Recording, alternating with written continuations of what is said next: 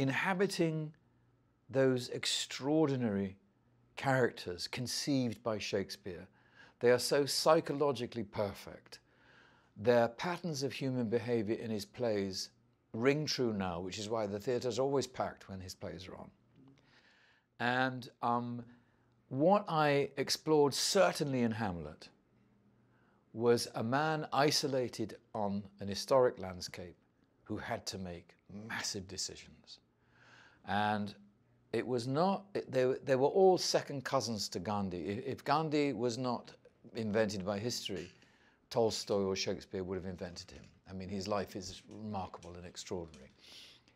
So Richard knew that I understood epic drama, that I understood crushing responsibility both as an actor and as a character.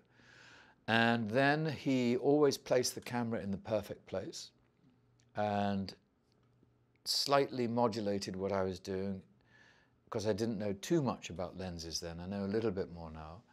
The director of photography, Billy Williams, was very loving. And one of the first things he said when I was on the set for Gandhi is, "The camera loves you."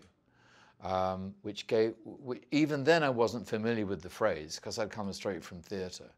And nobody on Coronation Street had said that to me.